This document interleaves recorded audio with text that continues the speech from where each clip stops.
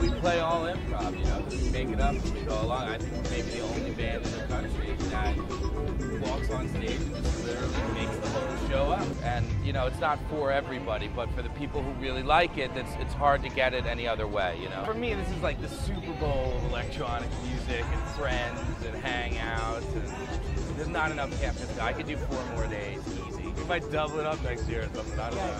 Well, I mean, you sold out this year, right? Yeah, we sold out. But unfortunately, we announced that it was sellout when there was already 4,000 people waiting in line to get in.